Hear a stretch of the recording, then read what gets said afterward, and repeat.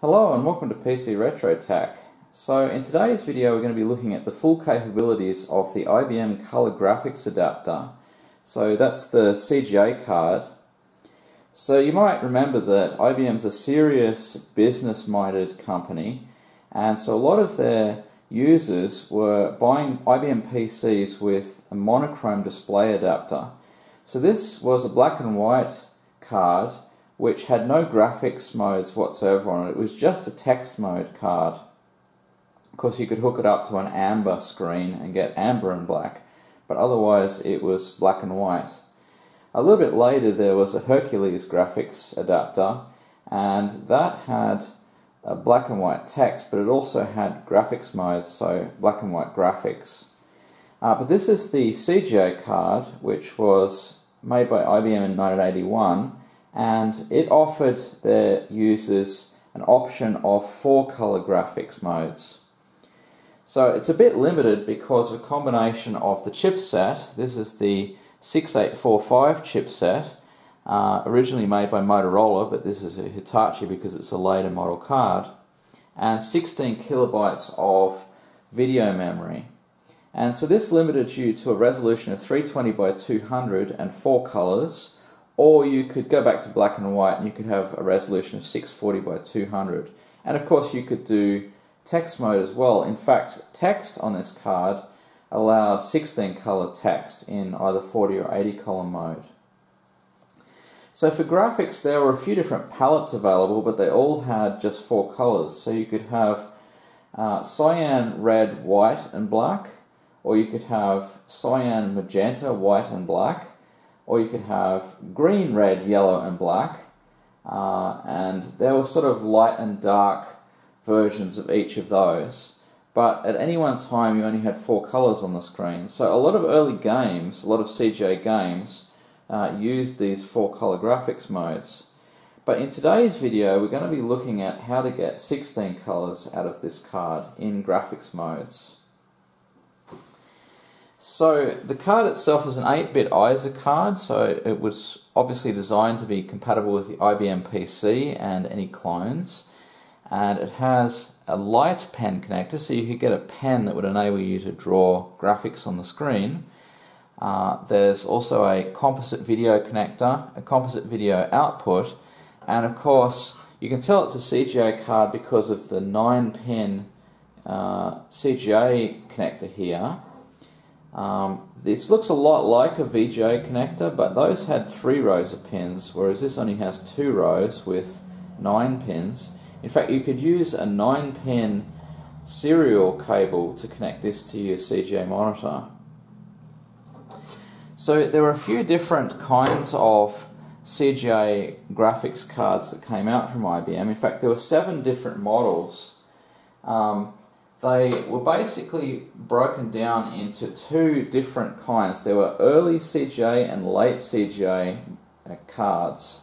So this will be relevant today because the late CGA cards had a much nicer looking 16 color graphics. The early CGA cards, all of the 16 colors are very close together, but in the later cards, at least people say that they look better because they're more diverse. So to tell whether you've got a late model or an early model card is very easy. All you have to do is count the number of resistors on the card. So on my card there's 1 here, 4 here, 4 here, 3 and 3, and this makes a total of 15, and any card that has 15 resistors on it is a late model CGA card, and otherwise you have an early model. Of course, you can also just look up the model numbers. This is a model 1501981, which is late. But if your model number starts with a 180, you've got an early card, and the only other early model card is the 1501486. So this is the cyan, magenta, black and white palette, and you can see it's pretty gaudy looking. There isn't much you can do about it either. You can see that they've done some dithering on the mountains there. They're magenta and black alternating pixels, and there's also some dithering on the dash and the steering wheel with blue and black and blue and magenta. But that's about all you could do to make it look better. Otherwise you are left with a pretty limited graphical experience. So So this is an example of the red, white, black and blue palette in this Grand Prix circuit game. And you can see basically all the same tricks are used in order to make it more interesting to look at. There's dithering and there's, very carefully drawn graphics which make it look interesting, but otherwise it's still a very bland graphical experience. So this is a zoom of a game that uses the red, orange, green and black palette, but something looks a little bit different here, and that's because instead of using black for the background color, they've chosen blue. So it turns out in these CGA graphics cards you can choose the background color to be any of the 16 colors that the graphics card supports. Of course you still just have 4 colors, 3 foreground and 1 background color, but you'll notice that the dithering in the foreground and this little guy who's playing golf here looks like he has orange arms, red shirt, green and blue top on, purple pants, red hat, and there's green on the grass. It looks like there's many more than just the 4 colors, but this is just because of very clever dithering and the use of a background color. So what you're looking at now appears to be a 16 color CGA graphic, but this is a little bit misleading. In fact, what I'm doing is using a text mode here. So what I didn't tell you earlier is that although the text modes are 16 colors, you can also set the size of the characters that you're displaying. So if you can set that size to a very small size, the characters will look like they're little dots on the screen. Now the disadvantage of that is that you only get a resolution of 160 by 100 on the screen at most, and this is half in each direction compared with the CGA color graphics mode. So you've lost a factor of 4 overall, twice in the horizontal and twice in the vertical direction, but you've only gained a factor of 2 in the color information because you've gone from 4 colors to 16 colors, or from 2 bits to 4 bits per pixel. So you've lost overall a factor of 2 somewhere. So this is really a cheat. So, by the way, I didn't draw this graphic. I found this online, and unfortunately I didn't have a program, or I couldn't find a program anyway to actually display this graphic, and I really wanted to see what it looked like. I had no idea what it was, so I actually wrote a program for loading a graphic like this off the disk and turning it into a text mode graphic and displaying it on the screen. So I wrote that in C and assembly language. So the question still remains though, how do we get proper graphics modes with 16 colors on the CGA adapter? And the answer turns out to be in something I told you earlier, and that is the connectors on the CGA cards. There are actually 2 connectors there. There's the ordinary RGB connector for a CGA monitor, which I'm using here, the 9-pin adapter, and then there's the other RCA output, which is for composite video. So what I'm going to do next is replace this RGB monitor with a composite monitor, and I'm going to plug in a composite cable. So that CGA RGB monitor is gone, and I've replaced it with this Commodore 1084S monitor. So this is actually a monitor that was very popular for Commodore 64 users for playing games on. One of the disadvantages of composite monitors like this is that the text display is not very clear. So when you have text on the screen, it can often be quite blurry and hard to read compared to a normal RGB monitor. But we're going to use this here today to check what the composite output of the CGA card looks like and see if we can get 16 colors to display on this monitor. So this is what the composite output looks like with an ordinary CGA game. This is one that we saw earlier that was in 4 colors. Now it's actually just in grayscale, and so it looks like we've gone backwards actually, but it turns out we have to do something a little bit different if we want to get 16 colors. Just running ordinary CGA games is not going to do the trick. We need to run some games that were actually designed for color composite output. So let's have a go at doing that. So this is the game Jungle Hunt, which is actually designed for 320 by 200 16 color composite mode, but as you can see I'm only getting a black and white image here, And this has to do with where I'm actually living. So in Europe we have a completely different television standard called PAL compared to the North American NTSC standard. So colours were encoded slightly differently, and of course the resolutions were also a bit different as well. So this PAL monitor can understand the picture information, but it can't understand the colour information of an NTSC signal. And so we need to find a way of displaying NTSC images on this PAL monitor. So in fact all of the IBM CGA graphics adapters were NTSC as far as I can see. There were no PAL ones made. So what I'm going to do is use a converter to convert between the two video standards. So this is the little PAL to NTSC and NTSC to PAL converter that I bought. I just found it on eBay. I don't know what brand this is, but it's a cheap import from China. Really was very inexpensive. So you can either run it off USB or off mains power. This is the European mains adapter. And this should also work in Australia as well, if you can get these in Australia, because they use the PAL standard in Australia. So this yellow connector here is where the composite video needs to be plugged in. It's a little bit misleading because the output on the card itself is red. But these are, as far as I know, for audio, and the yellow one is for the video.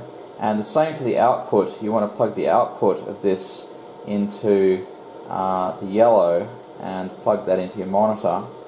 And then there's a little switch on the side here which switches from PAL and NTSC. So this is the output. So if you want to output to a PAL monitor, you should select the PAL setting, and so that's what I've done here. So let's connect this up and see what difference it makes to the composite output from our IBM Color Graphics adapter. So this starts to look a lot more promising. This Jungle Hunt game has come up like this after putting on the converter. And yeah, in fact it's actually displaying 16 colors here. So of course we haven't got any more screen memory, and this is a 320 by 200 16 color mode. So how was this actually done?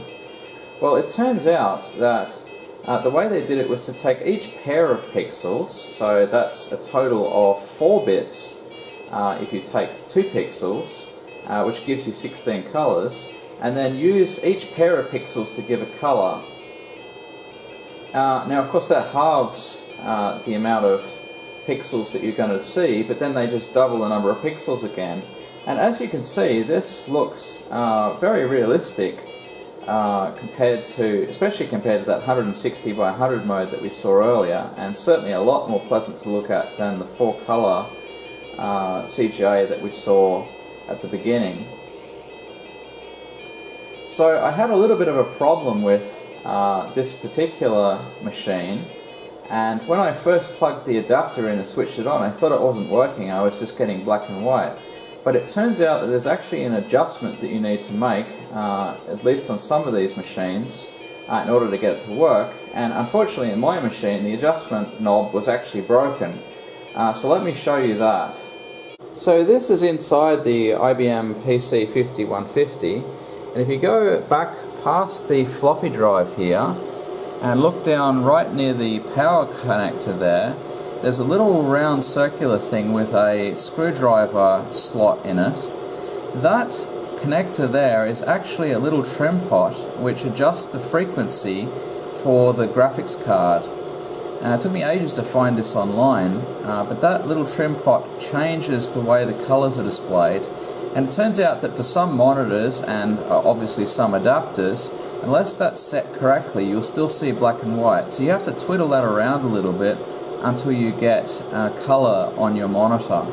Now, the really weird thing about this is that it's not on the graphics card. The graphics card is plugged in right over on the end here. That's the CGA graphics card which we saw earlier, and that pod is not on the graphics card. It's on the main board for the computer itself. It's that little white circle with the blue screwdriver slot in it. So if you just load an ordinary 4-color CGA game, this is what it'll look like. The colors will all be wrong, and of course the text is really hard to read. The reason for this is it's just picking pairs of pixels and trying to assign colours to them, and those haven't been chosen by the game designer to look very good. So this is the driving mode, and you can see it really looks quite terrible. It's all very green and dark, and you prefer to play this game in the original 4-colour CGA mode than to play it like this. Also the text is unreadable, you can't read anything on the dashboard there. So this underlines the fact that you really need games that were written for composite mode. And so there were two types of games, of course. There were ones that were 320 by 200 with 4 colours, and there were ones that were 640 by 200 with 2 colours.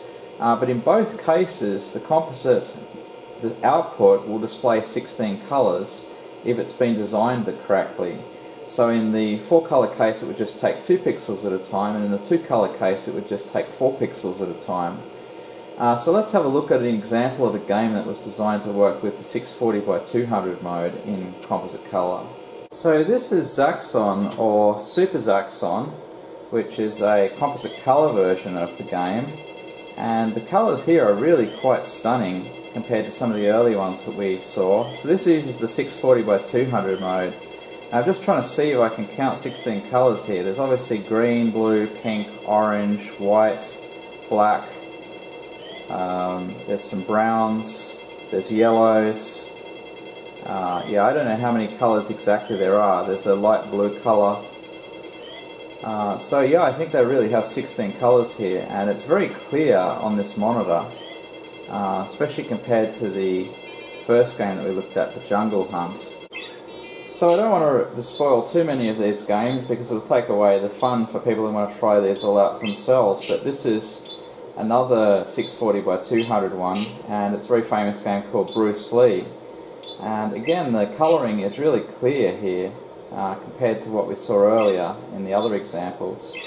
So it seems like the really early games didn't do a very good job of this composite output, but later on they started to really get the colouring and effects right. So I'm going to leave it there for today. Thanks for watching, and if you like this sort of content, then please think about subscribing to the channel, and maybe leave a comment below. If you like the video, then you know what to do, and we'll see you in a later video. Bye!